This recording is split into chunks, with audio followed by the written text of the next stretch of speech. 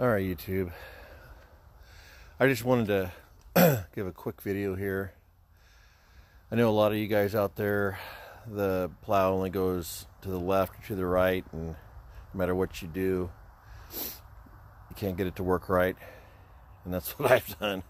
I mean, I replaced different things, the solenoids, replaced these, popped these out, cleaned the valves themselves, which is, you know, these guys, clean them all out. But in fact, I got brand new ones in there. And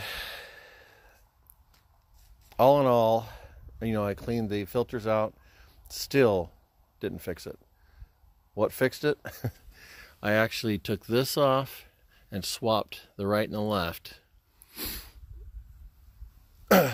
Went in the truck, turned it on, and like magic, it started working.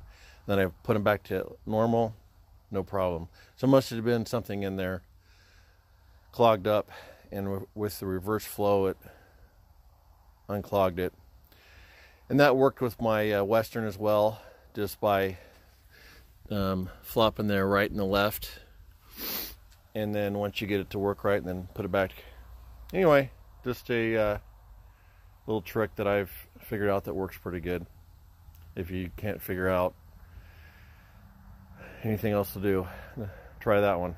That might be a quick fix for you.